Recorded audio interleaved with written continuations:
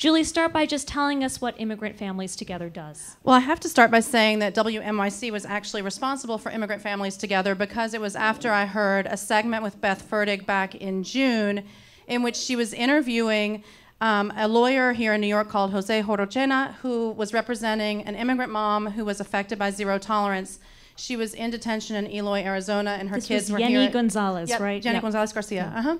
And her kids were here in New York. And when I heard that, I thought this is our entry point where we can, my husband and I, can reach out to the people who say they're so angry about zero tolerance and say, let's all put our money where our mouths are, and let's bring this woman out of detention.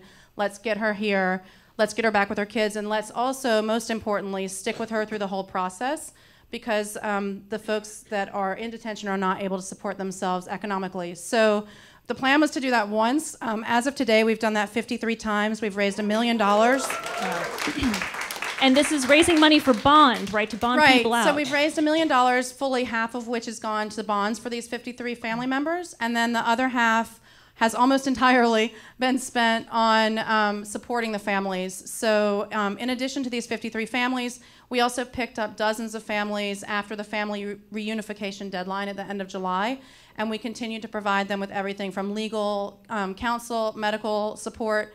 I have to say, here in New York, we have amazing pro bono partners. NYU Dental Clinic and Tribeca Pediatrics both see all of our families for free, so please support them. And yeah, we just try to stick with them for the long haul. Julie, I'm asking you this because you're a fairly new group. As you said, you just formed. Yep. Do you have any tips or advice for other people who are new to the organizing game, trying to get something off the ground? Yeah, I think really to not sit around and wait until you have all the things that you think that you need to have in place. We didn't have money in place. I'm a former social worker, but I didn't necessarily have experience running a group or organization.